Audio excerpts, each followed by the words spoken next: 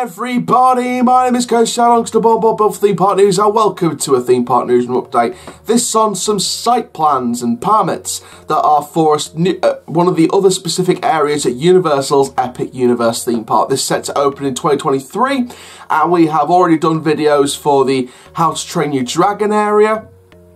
And of course now it is the turn of Classic Monsters, Universal's Classic Monsters. Somebody actually commented on that on the other site plan video and said, let's have the Nintendo one. So that will be released as well over the next few days. So we've got all the areas so far. Of course, that just leaves the hub area, the hotels area, the Fantastic Beasts, which I believe, if I remember from the article from Orlando Park Stop, big shout out to them, I think that one might be next. I'm not too sure exactly. Don't quote me on that.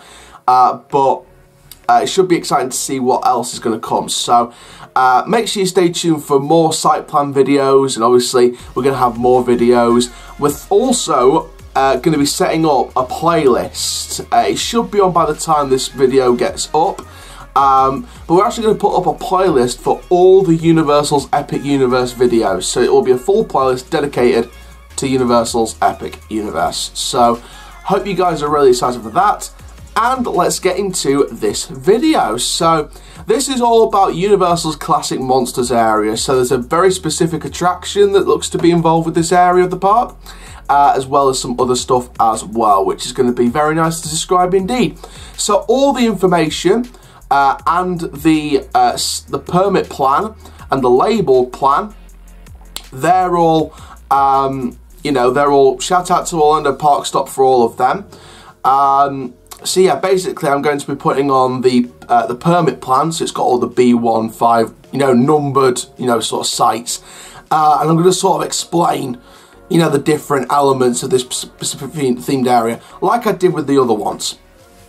And we're also going to have like a labelled image. Again, big shout out to Orlando Park Stop, full credit goes to them for this image.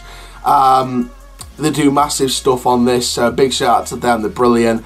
And let's have a look, let's dive deeper into all of this. So let's look on your screen now, find Abidorsy at the labelled image first of all, just to sort of give you guys an idea of what's set to be coming. So this area, Classic Monsters, if you need a bit of background information, includes iconic characters from horror films the company produced from the 1930s through to the 1950s, including Frankenstein, Dracula, Wolfman, the Mummy, and the Creature from the Black Lagoon. Now, of course, permits for Super Nintendo World and How to Train Your Dragon have already been revealed. Like I said, we've done a video on How to Train Your Dragon. A video on Super Nintendo World will be coming along in the next few days. Let's go over to the plans then to see what Classic Monsters will be bringing in. So the proposed layout for Classic Monsters Land is already on your screen, as you can already see. Now this land will be located in the northwest corner of the park, just to the left of the hotel, expected to position at the back. The permits, which we're going to put on later. This is just the labelled sort of image. This is just where we're going to label sort of everything. So the site appears to contain 2 main attractions, as well as small structures for dining, shopping, and perhaps some small entertainment or meet and greets. And on the very left of the image, in the expansion plot known as Phase 2, we can see some of the lanes for the Kirkman Road expansion, which will connect the existing resort to the new theme park. So let's have a look then at specifics. So let's put on the actual permit plan on your screen now. Find Abidorsy, so you can see the whole area in planning mode. You can also see like the Kirk Road expansion, the Phase 2 kind of thing. So you can see where this is all going. So it's rumoured that the land will be themed around Frankenstein's village, with Frankenstein's castle looming in the background. What appears to be the windmill from the original film's climax can also be seen in the previous image, the concept art, if you want to skip back and see that. And the corresponding structure for this is also found in the plans already on your screen. So let's have a look, before we get into the rumored attractions, the smaller structures, because what's good about this area is the specific smaller structures as well as the big structures and the big attractions that are a big factor in this area. So Backer House restaurant support can be found behind B1510. So if you look on your plan map on your screen already, look behind that. Located between the land's entrance and the main attraction. Labels for things like a walk-in freezer, food waste collection, oil traps and more can be seen at the back of the structure, which likely means it'll be some type of dining establishment. Details for the structures in the centre of the land are scarce, but it's possible that these could be shops themed as the village square. It's also possible that small walk-through attractions, interactive experiences or even meet and greets of some sort could be scattered throughout the area as well. The official concept appears to show what could be village shops, alleys and trees throughout the centre of the land, and looking at the bottom left of the site plans, B1540, let's have a look there, seems to line up with what many have speculated to be the windmill as seen in the classic Frankenstein film. The structure appears to be split into several sections with defined entrance and exit paths. While there have been rumours for some type of walk-through attraction for this land, I wonder if this structure could house an elaborate meet and greet where we walk through multiple areas to get a chance to have our photo taken with Frankenstein's monster at the end.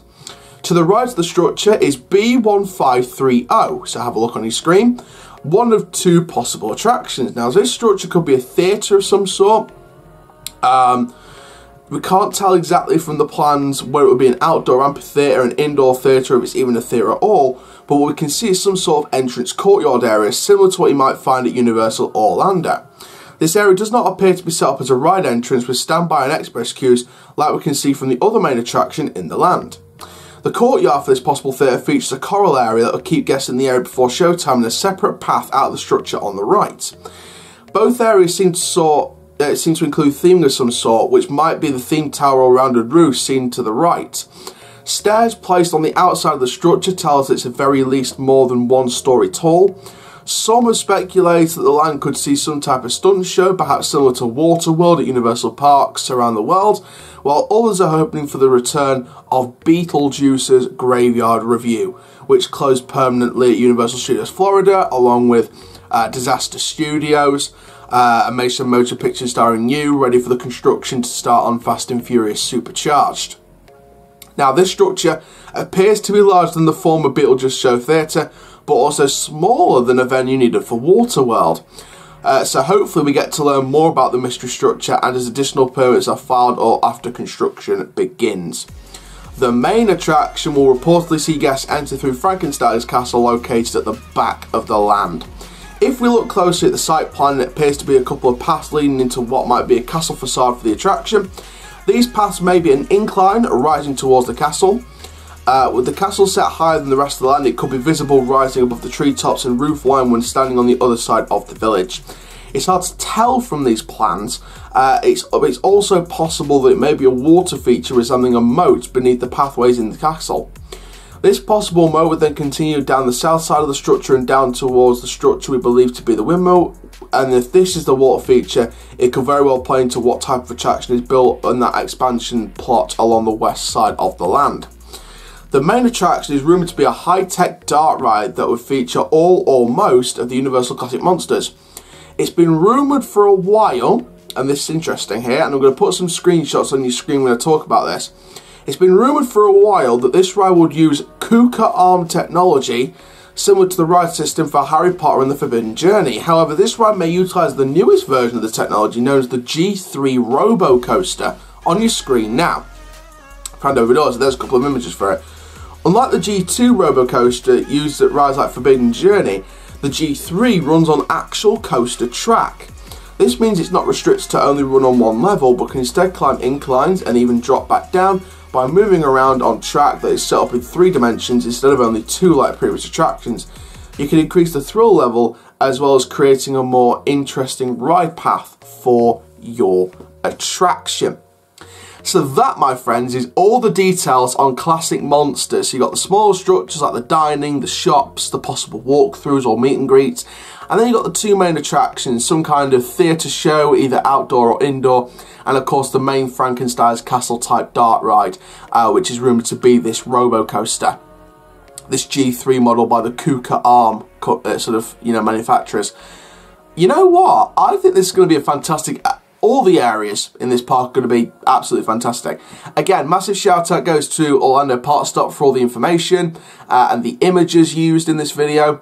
You know, they do, like I said before, I'm going to say it again, they do fantastic work. So any more site plans that come out, I'll be sure to report on them. Like I said, the Super Nintendo one will be out in a few days' time. How to Train Your Dragons is already out, so make sure you go check that out. That'll all be in one playlist very soon. So as soon as we get into the construction process, there'll be more videos on Epic Universe as well. But overall then, on the Classic Monsters area, I'm really excited about this. I think that the addition of like a possible, obviously it's not confirmed yet, this is all, you know, speculation and rumours from the site plans, or just rumours in general, speculation in general.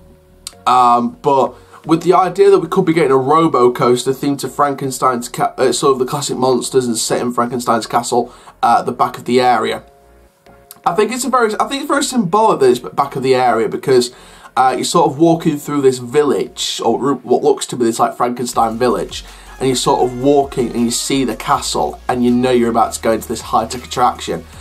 So hopefully the show, what looks to be the theatre space, which is the second attraction, hopefully that's going to be a decent theatre space as well. I know many people want to see Beetlejuice come back after the whole Disaster Studios and Beetlejuice Theatre getting demolished for Fast and Furious. Rumoured to be one of, if not arguably the biggest flop attraction in the world. Many people don't like that attraction, so I'll have to try and go out to Universal and experience it myself sometime, see how much of a flop it really is.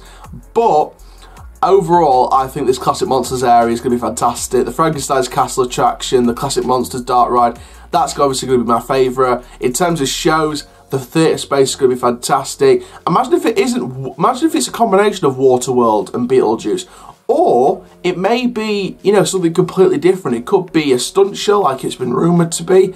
So, you know, I think that whether it's a stunt show or it's like a revamp of Beetlejuice's show from the original Florida park, or a different show, I think the theatre space is going to be brilliant. I think it's too small to be Waterworld, and maybe too big to be Beetlejuice. So I'm thinking it's going to be either a custom stunt show, or it'll be a new show from scratch. So fans of Beetlejuice, I wouldn't get your hopes up too much for a possible return. However, I'd keep your fingers very, very crossed if I were you. You never know. If it's a bigger space than Beetlejuice, the original one, maybe we could see a bigger and better version of Beetlejuice. You never know. So thank you very much for watching this Theme Park Newsroom update, this massive news update from the Classic Monster site plans from Universal's Epic Universe. Like I said, we've got Fantastic Beasts in the hub area coming up as well, so still got them to review and have a look at. Big videos coming up in the next month. We've got the early 2021 prediction videos for Six Flags, Cedar Fair and Million Entertainment. Usually that's just my guess on what they should be adding. And of course you've got our mid-season predictions, which is where we start to see some stuff happening. Like more stuff happening and sort of get more of an idea. And then of course the final 2020 predictions. So any parks that haven't done anything, we sort of, you know, guess what they could be adding.